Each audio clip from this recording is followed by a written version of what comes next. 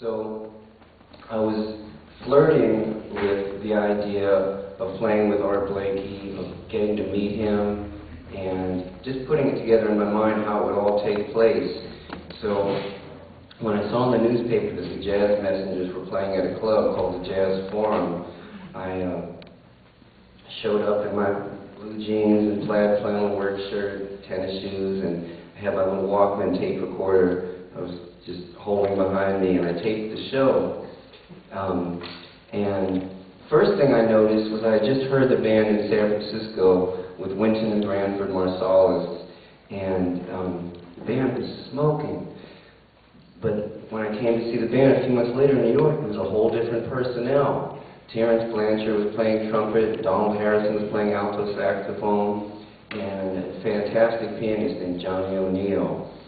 And they were taking care of business too. I said, wow, I didn't think Art could find other people that were that talented. But that really got through to me as well, realizing that there are some amazing musicians out here, and they all sort of flocked to Art. He was like a magnet for them. Anyway, I began working. One of my first steady jobs in New York was playing for the jam session that was held at this same club, the Jazz Forum, on Tuesday evenings. The way I got that gig was I just sat in, and the band leader liked the way I played, so I had a gig, and one of the perks of playing for the jam session at the Jazz Forum was that I could get in for free to any of their shows. So I would hear the Jazz Messengers when they would play there, and Art was actually living right downstairs from this loft club. So eventually, Art's pianist at the time, Johnny O'Neill, he's the person that played the part of Art Tatum in the Jamie Foxx movie Ray. He befriended me. He came into the jam session to sit in and really liked the way I played. And he also asked me, he said, Benny, do you think you'd like to play with Art one day? And I said, there's nothing I want more. He said, I'm going to introduce you to Art. So eventually that happened. Art came in to hang out one night at the club. Johnny introduced me to him, and I had my jeans and plaid flannel work shirt and tennis shoes. Art had a suit and tie on. And after being introduced, Art had an expression. He used to say, hear with your eyes and see with your ears. He was very perceptive. And after Johnny introduced us, Art said, how long have you been in New York? And I just looked at Art innocently, and I said, 6 weeks. And Art looked me up and down. It was like he was hearing me. He just sort of scanned me. He said, we need more time. And he walked off. And I knew he was telling the truth. I was very green.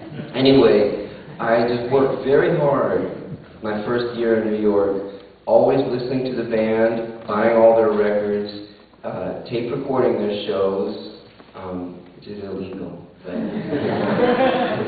it helped me because I stayed abreast of the band's repertoire, and I would just eat and sleep Art Blakey. I'd have the headphones on at night when I went to bed, and throughout the day I'd just be practicing along with his recordings and the recordings I made in the clubs.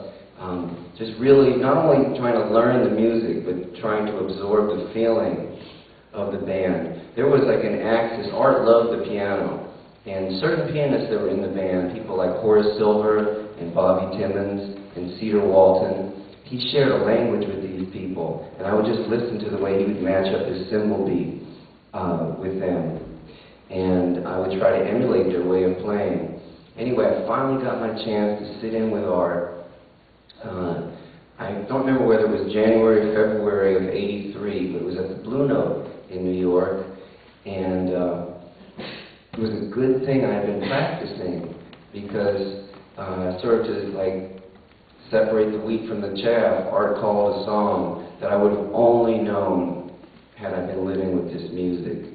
He called a song called Miss B.C., which was written for Betty Carter by his former alto saxophonist Bobby Watson's wife, Pamela. And I knew the song well. I don't know how well I played, but I definitely knew the arrangement. And that in and of itself made an impression on Art. So after I sat in with him, after the band finished their set, Art called me over and he said, keep doing what you're doing. I'm going to need you one day. And that was it for me. He said that. I had all the inspiration and validation I needed to work hard.